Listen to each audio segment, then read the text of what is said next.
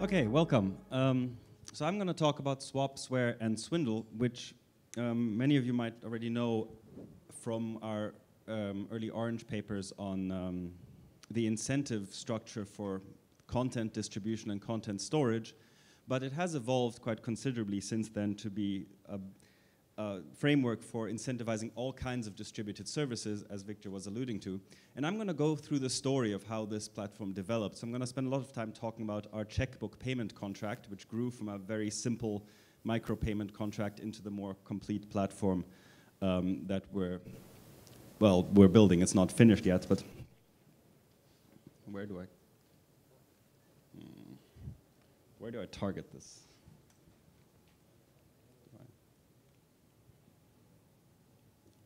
Turn it on. Okay, that's better.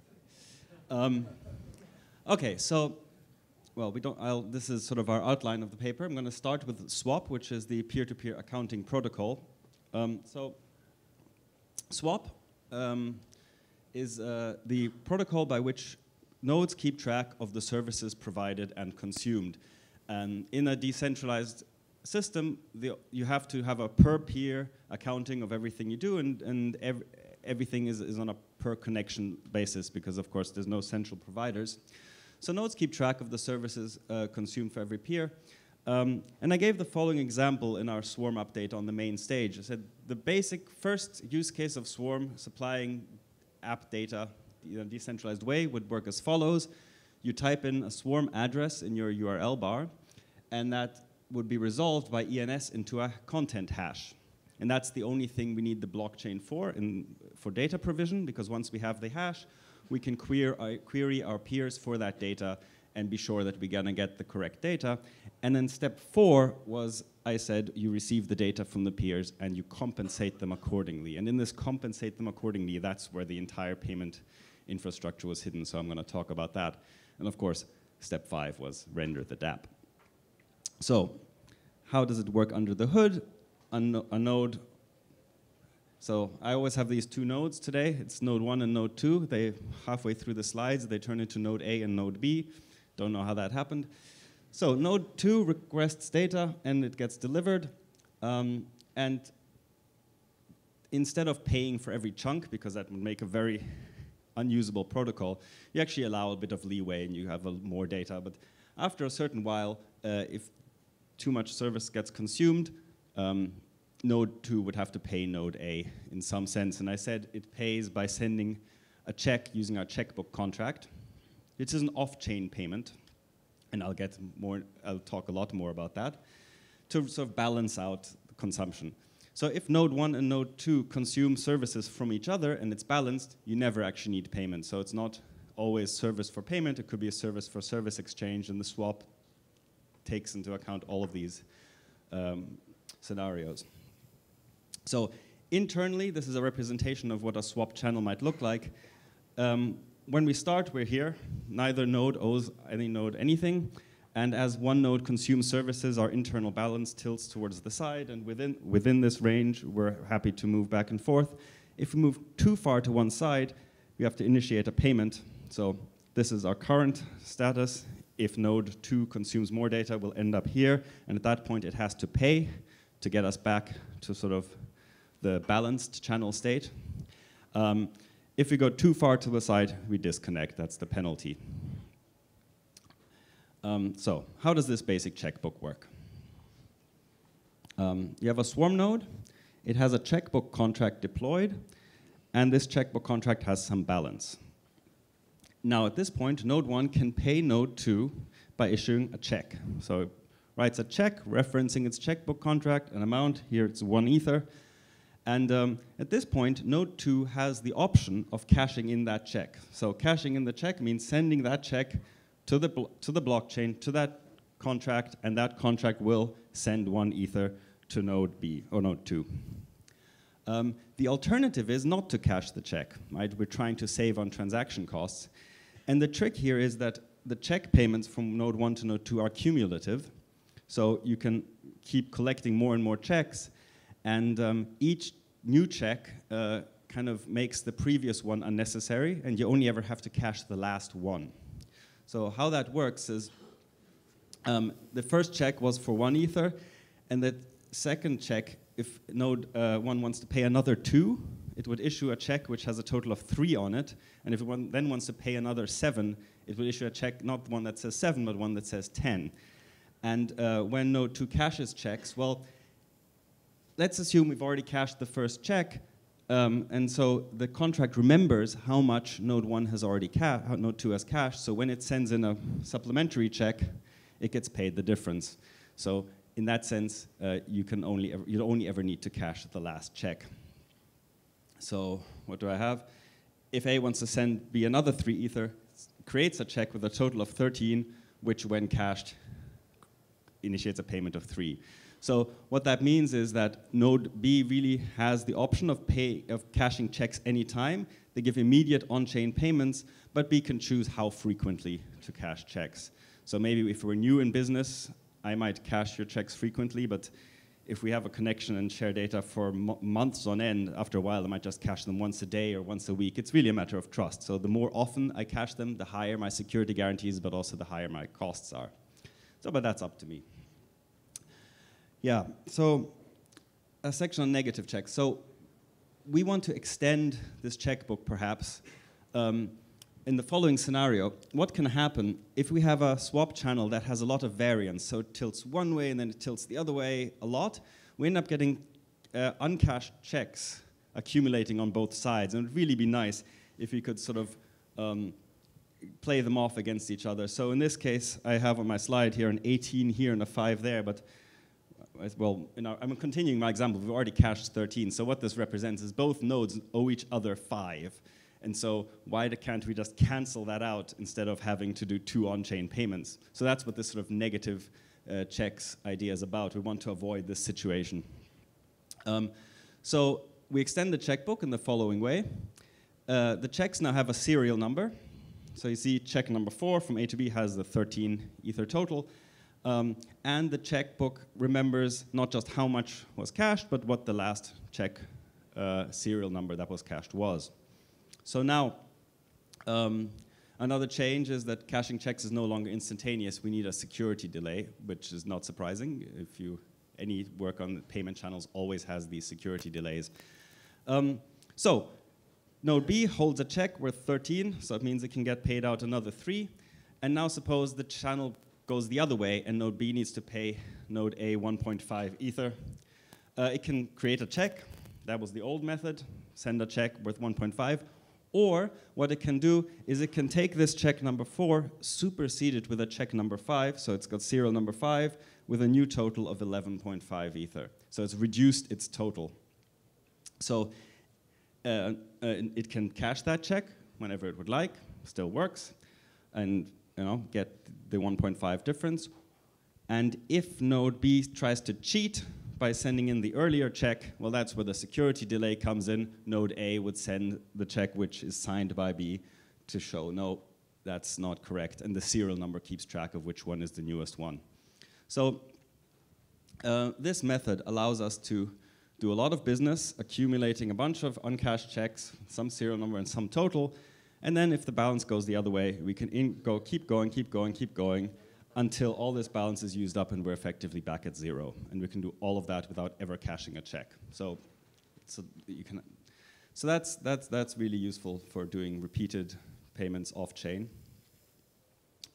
And yeah, and only once we've hit 0 here do we ever have to send checks the other way. So they accumulate on one side and then deaccumulate and then maybe accumulate on the other and deaccumulate. But sort of this goes back and forth, and we're trying to avoid ever using the blockchain or use it as little as possible.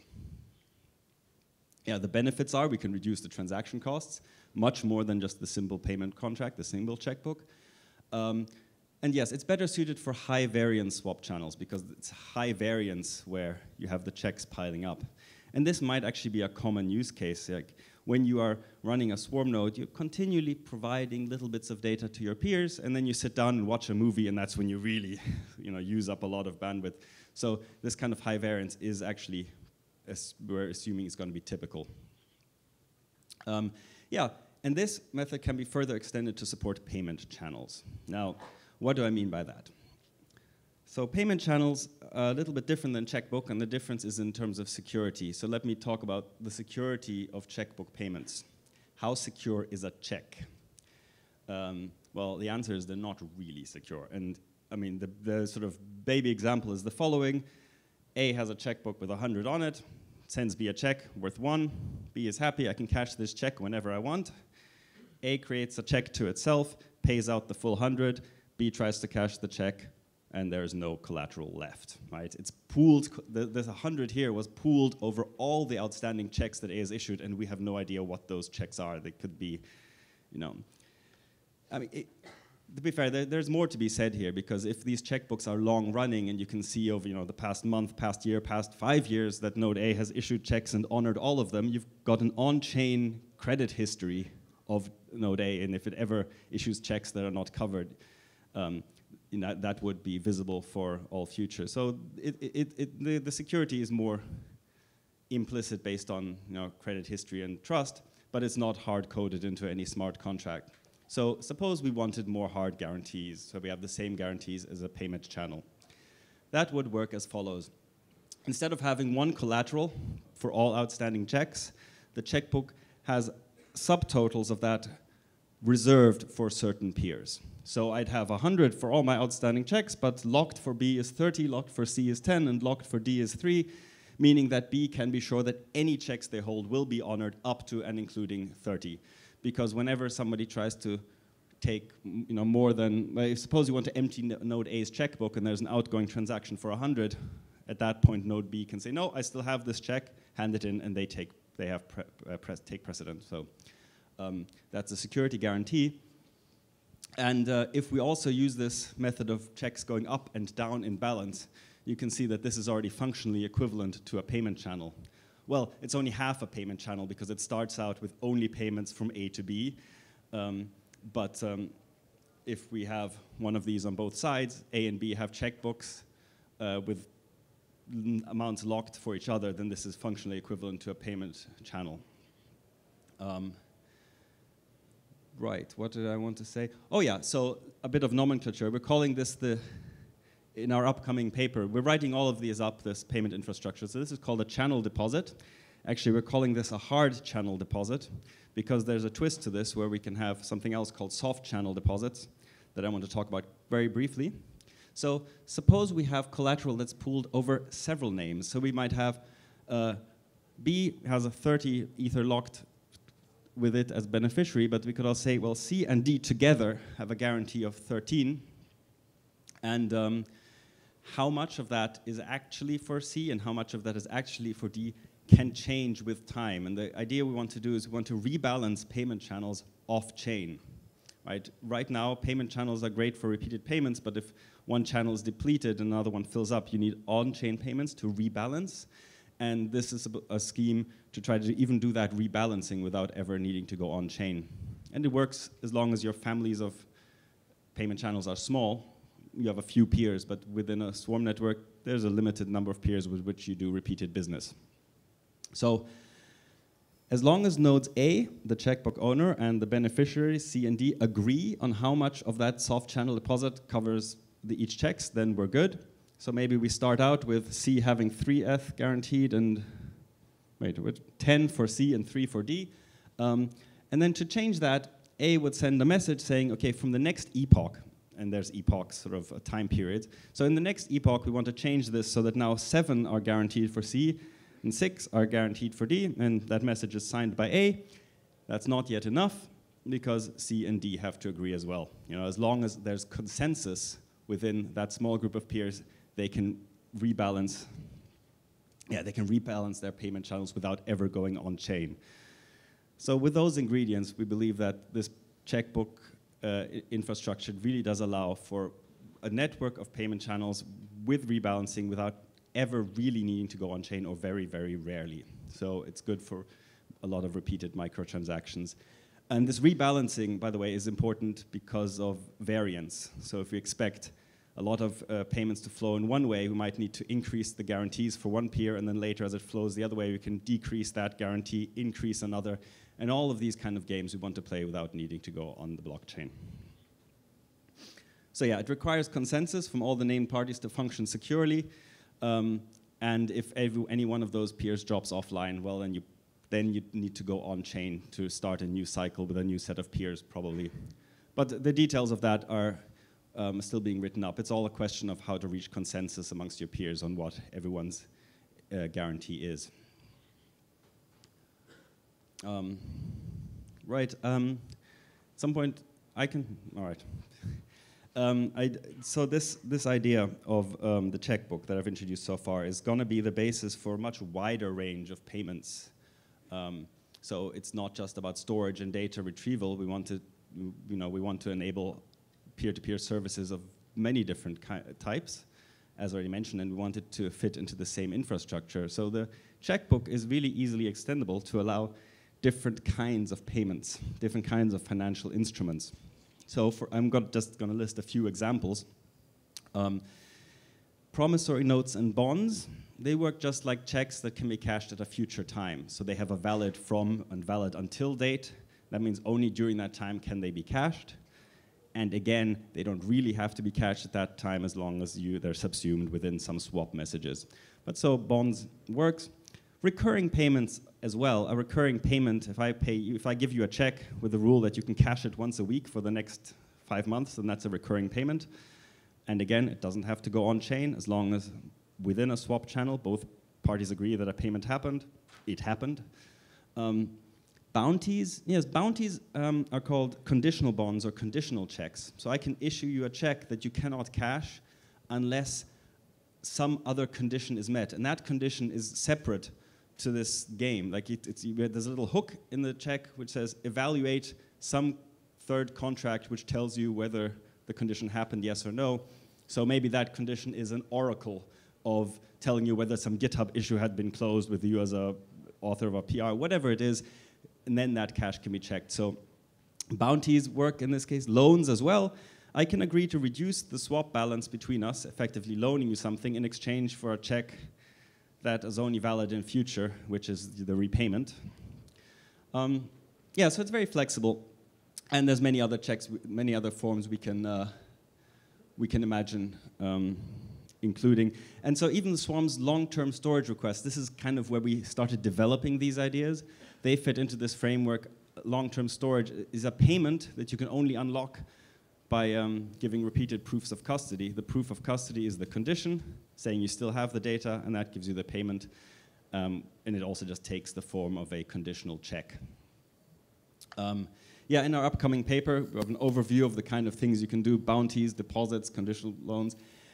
It's very flexible, well, we're still writing it all up, but it's coming soon. Briefly, swear. What is swear in this context? Swear is a contract where you can tie up collateral to promise that you're going to behave well according to certain service provisions and be penalized if you don't. It's also a registration to indicate what services you want to offer. You can register yourself with a storage service, register yourself with, I don't know, some database provision service. So swear handles the registrations. Yeah, so the swear contract the registrations tell the swap contracts what kind of conditional bonds are allowed within this swap channel. And it's supposed to be really flexible. So I could choose to be just a relaying node. I could choose to be a storing node. I could choose to be any other node. And the only changes I'd have to do is register with the appropriate swear contract, and then the swap channels are now allowing payments of that type, conditional checks of that type. And the other ingredient, Swindle. The Swindle contracts are the enforcers of these contracts. So you register with swear, and Swindle is really the logic. It's the evaluating the conditions of the conditional payments. So, well, swear tells us what kind of services we're offering and what kind of conditional bonds we accept. Swindle allows us to enforce those conditions. So again, the original example was long-term storage. The Swindle contract evaluates the proof of custody. Do I really still have the data? Or punishes me if I don't. And to be fair, the Swindle contract doesn't actually do this. The Swindle contract only handles the logic of accusing someone, evaluating an accusation and handling accordingly, and the contract that handles the proof of custody is a sort of hook in to the Swindle system. The Swindle system is just the court system itself. Right, and so this is sort of a little bit of an overview of the interaction between the three contracts. The Swindle contract is a judge of trying to evaluate whether something happened. It in return can cause sentencing. It can cause swears collateral to be burnt. That's the original example. It handles the verification of notes. This is where I said like proof of custody would be on this level. Conditional bonds evaluated by Swindle, and commitments to services, security deposits. So these three sort of interact nicely, and they're extendable. That's really important. So anytime you can define on chain what it means to provide a service, if you can write a contract that can understand, that can give you a yes or no answer whether a service was provided, then it can be tied into this payment infrastructure. And oracles, of course, are really important down here. Plugging in an oracle that tells you whether something happened allows you to make conditional payments based on that oracle, and it should fit in really smoothly on our infrastructure. So we're writing all that up. That's upcoming. It's work in progress. And do you want to say a few words? Come on, Viktor. Thanks. So just a few things to complement what Aron said so far. So the whole context of these Fischer and Swindle games is, of course, to have proper service networks over a large number of nodes. So the idea here is that the security of these swap channels is really based on the idea that the nodes that set up a swap channel between themselves engage in repeated dealings. So because of the accumulated micropayments is what allows us to hold out, for example, on-chain cashing of checks, and that's why it's really important that the nodes that engage in swap channel dealings have a recurring interaction with each other. However, the whole point of this is that if you have a Kademlia topology of nodes, like a proper graph where you can guarantee that each node is reachable from every other node, then you can extend the service interactions between peers in two ways. First of all, you can extend them in terms of frequency. So you can have one-off ad hoc transactions between peers instead of repeated dealings, because you can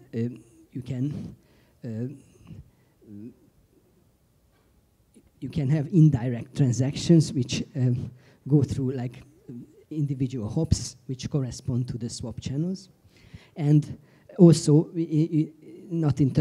so in terms of ad hoc and one-off payments, and also in terms of in terms of any node, like any two nodes can interact. It's not just your direct peers.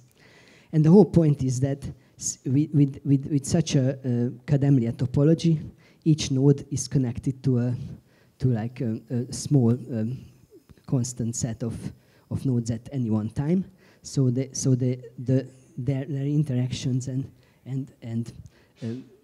they're having contracts with each other is kind of feasible, and at the same time it allows, if you combine them into these swap channel networks, then you can guarantee that any two nodes can interact with each other in like even in an ad hoc one-off fashion. And so one example of this is that when, for example, payments between nodes can be extended to any two nodes based on these hops, which is basically a lightning network or a Raiden-style network, which kind of falls out from this paradigm.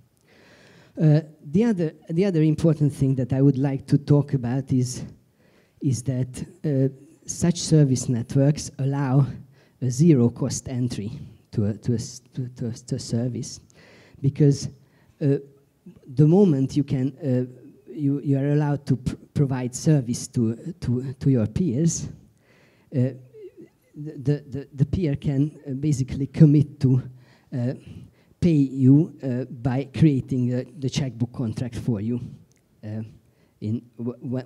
Once they consumed enough service, so that you know that your service covers the cost of creating a contract. And so basically nodes can bootstrap themselves in such a service system without having any ether balance, and that's a quite nice property, because you can have an entry point to the ecosystem without going through exchanges and all kinds of things, which is usually quite a serious bottleneck to a lot of people, especially those who have problems with like banking services in their country or region. So one important thing is the service network extension of this software and Swindle games, and maybe the other aspect that I need to mention is that is how the Swindle contract works. So as Aron mentioned, the idea is that the Swindle contract is just a generic contract that knows how to orchestrate a trial, basically knows how to conduct a trial. We chose to conceptualize this as a finite state automaton, because in the finite state automaton the states correspond to stages of a trial. For example, that a trial is in the phase of evaluating the first accusation and calls a witness contract that testifies to a particular evidence that's submitted to a contract. This abstraction allows for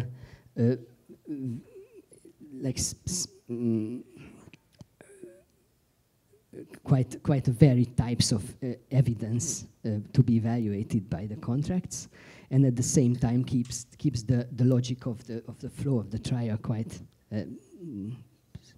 succinct and quite easy to argue about. And so as the finite state automaton is progressing, so in one stage it calls a witness contract, and according to the testimony of that contract, whether the evidence is confirms the accusation or refutes that, it progresses the trial in the next stage. And at the end of the trial, the end state of the automaton is, of course, the guilty or non-guilty verdict that with the help of which the execution is given back to the sphere contract, which can then confiscate the deposit, the collateral that